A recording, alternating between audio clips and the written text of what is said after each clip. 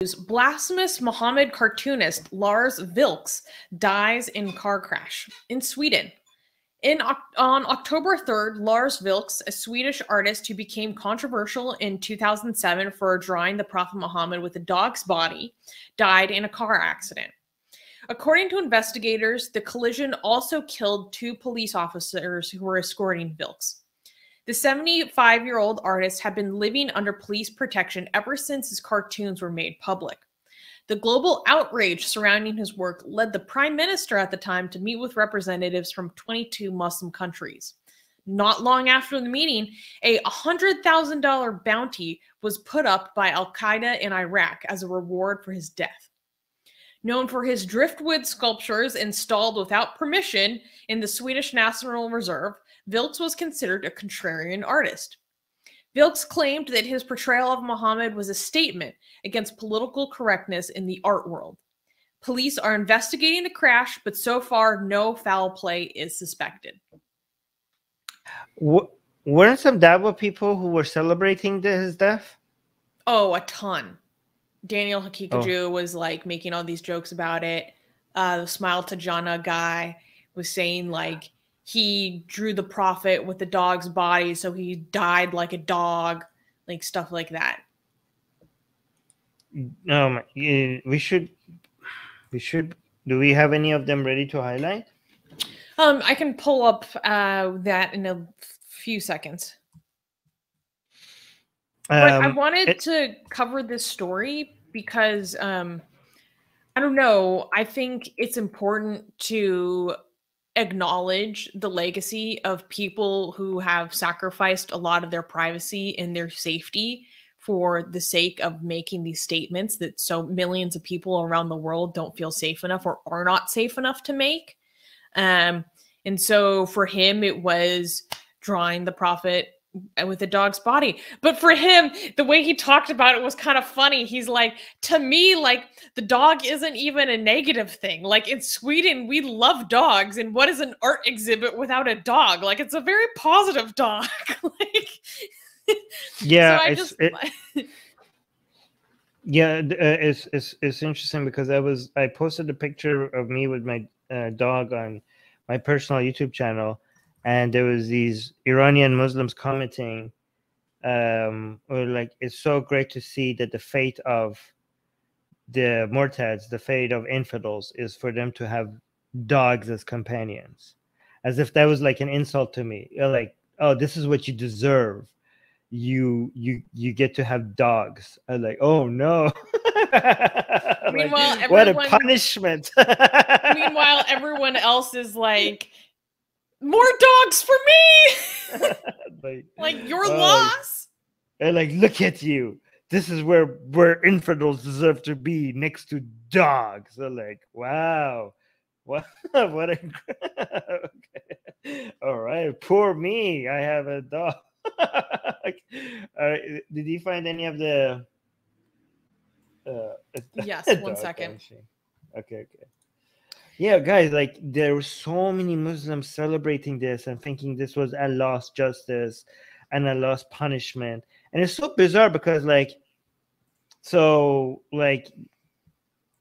mean, is there no other way that Allah could have punished him to make it clear? Like, so what's happening to other people who are drawing Muhammad and are not getting punished by Allah? Like, and what if this is, no, wait, let me finish my thought. Bring it back.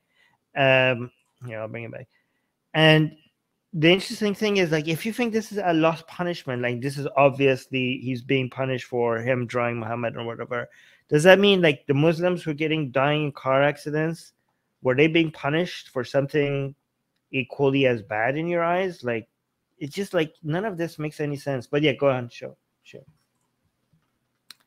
Whoops. So Daniel Hakikaju posted this that said Muhammad cartoonist. It's already so big. No, I mean the caption is not big. I can't. It's already huge. Okay. So he's saying, "Hey Lars, I think you might have misunderstood the meaning of drive-through," and it shows a picture of a car that hit a wall that said "drive-through pharmacy." Except he photoshopped this in. This isn't actually the accident. This isn't what happened.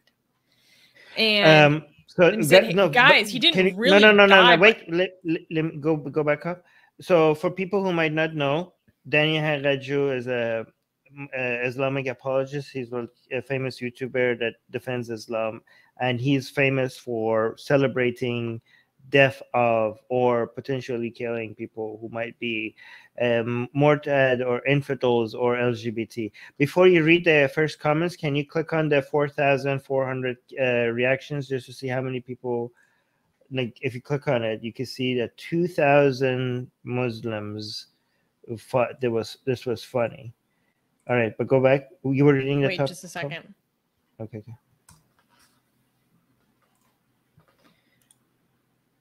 Shoot.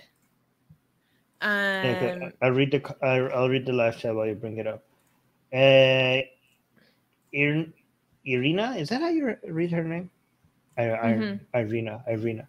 You know what's wrong with dogs? Are they suggesting that Muslims don't have dogs as pets? Well, Muslims are not supposed to have dogs as pets. Like you really don't know what is the issue with Islam and dogs? Like I said, that was common knowledge. Anyways. Why is StreamYard freaking out right now? Here we go, finally. Yeah, so he was saying, guys, he didn't really die by driving through a drive-through pharmacy. I just thought it'd be some good black comedy and wanted my dear Muslims to have a good laugh about his death. I sure am. Who says Muslims don't have a sense of humor? Wow. Any of the top comments by people, like in the, you want to read some of the ones that are getting a little bit higher? Just someone cursing him. No, read it out loud. When you are cursed by a billion, there is an extremely high probability of Allah accepting it. May Allah forever curse him, burden him with turmoils, constrict him in his grave, and let entire heat of all seven hell descend on him. Wow. He died in fire, beginning of the rest of his eternal life. Wow. Oh boy. Yeah. Wait, but there was something else I wanted to bring up. Let me find it. Just to give you guys an idea of what he's been dealing with throughout his life since 2007. There have been multiple attempts on his life.